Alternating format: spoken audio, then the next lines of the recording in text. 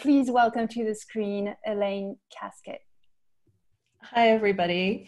I'm a little bit nervous because although I've done a lot of onstage storytelling stuff, I haven't done very much online, and man, is it different. But those two performances were so amazing that I feel inspired to do my best.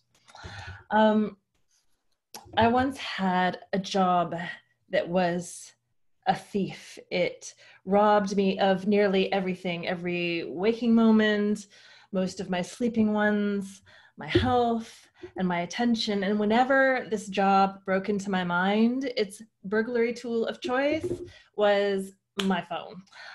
All my daughter's early drawings of me depict me with this glowing rectangle in my hand, kind of like a cyborg arm. And the stick person would always be smiling, but I knew, and she knew, that between those two dots for eyes, there was sort of nobody home. The stick figure was always somewhere else. She had a stick figure with a glowing arm for a mother. You know, I'm a psychologist, and I know that to be grateful, to be really aware of all the lovely and amazing things in your life, you have to be present, you have to be aware of them. And I wasn't present, and for way too long I wasn't aware, and it took a series of unfortunate events to wake me up. But eventually, on this glorious day, I quit this job that was robbing me of all of my ability to be present and all of my gratitude, and I started to write. And I was lucky, and I got a contract, and I was writing this book. And then for a while I was writing the book, it was absolute bliss. I had this flexibility, like all of this oxygen had been breathed into the room and into my family life. And sometimes my daughter and I even sat together and drew, which was unheard of. And we would put other colorful things on our hands to be holding other than iPhones, like flowers or triple scoop ice cream cones. But then the minute that the book was published, this thief stole back into my brain. It wasn't just the job itself. It was something about achievement or accomplishment or recognition or something else. And it was back, and I was back on my phone. And I was constantly monitoring how well things were going. So could I relax? You know, how many reviews, how many sales, and especially on Amazon, how many stars in any given day. I could only feel like I could be truly happy or I could be truly grateful if my stars on Amazon were aligned. So at the end of this very stressful, watchful, preoccupied, phone-dominated summer, my husband and my daughter and I went to a music festival. It was one we'd been there before, and it was a place that we really loved. And in England, music festivals can be very damp and very muddy affairs, but this year in particular, fortune was with us, and it was warm and it was dry, and we spent time with family, and we spent time with friends who were there. And I'd always, in years past, embraced this particular location's lack of 4G, but on this occasion, I was constantly trying to catch a signal. And if there wasn't a signal, I was tetchy and I was anxious and I was not present. And if there was a signal, I was even more tetchy and anxious and not present. And then something really dreadful happened. I lost it. I lost my phone. I was frantically patting down my pockets. It wasn't in the rucksack. I went to the lost and found place at the festival like 1, 2, 3 times. It wasn't in the tent, and I was tetchy and I was snappy and I was disconsolate, because what if I went for 24 hours without seeing what was happening on Amazon? What if somebody posted a bad review and I didn't have a chance to respond? And what if something happened on Twitter that really, as an author, I should respond to, because I'm supposed to be building my brand. You're supposed to be building your brand, right? And what if I couldn't build my brand until I was able to get back to London and get a replacement for my phone? And so then, after all of this tetchiness, and my daughter's probably, she's 9, she's sitting there thinking probably, oh my God, it's back and it's worse than ever. This is my mom. But then something magical happened.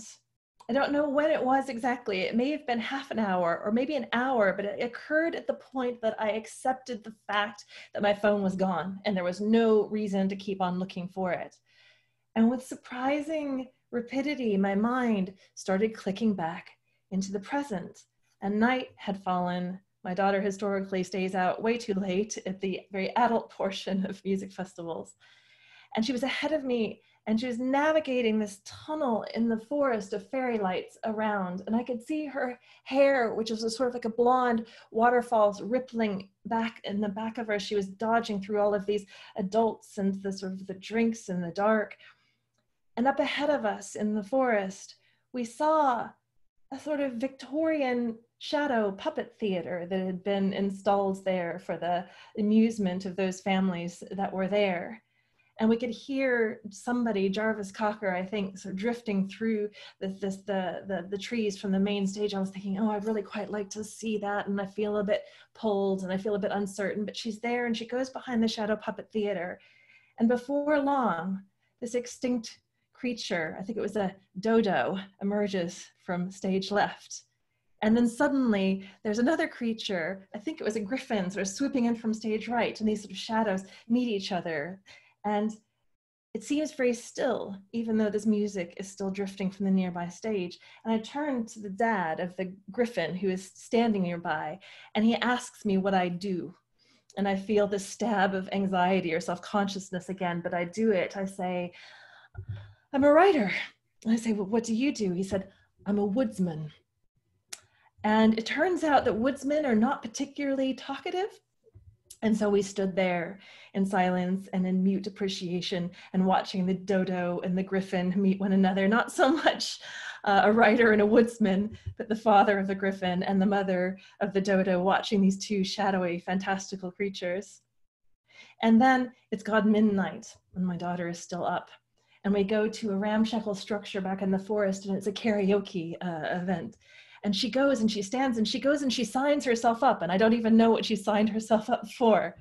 But then her name is called and she belts out this note perfect rendition of Gloria Gaynor's I Will Survive with as much determination and forcefulness as anybody who's ever been jilted and regained their strength. And there is this rapturous applause for this child and her eyes are lit up and she sits alongside me on a hay bale, and she's able to join in the chorus. What osmosis she's had, I don't know how she knows these things. It's hang the DJ, hang the DJ, hang the DJ, and Rocket Man, and You'll Never Live Like Common People, and Sweet Caroline. And then later still, and there are still bits of hay stuck to us from the karaoke venue, my daughter and I sit close to one another as our chair pauses at the very top of the oldest functioning Ferris wheel in Great Britain. It's a surviving hunk of Victoriana. And in the star-flecked, inky black sky above us, there are bats wheeling and darting all around us, and it's chilly, and it's 1 o'clock in the morning, and she's wearing a knitted hat that looks like a chicken. And as the wheel starts to rotate in earnest because everybody has boarded, she insists that we both put our hands and our feet in the air, and the smiling faces of the onlookers on the ground are blurry as we flash past.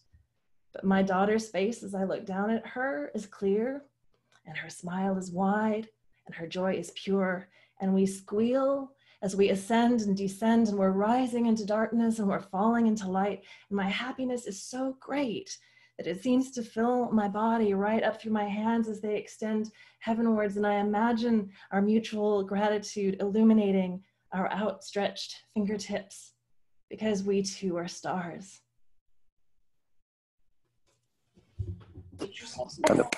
Well done.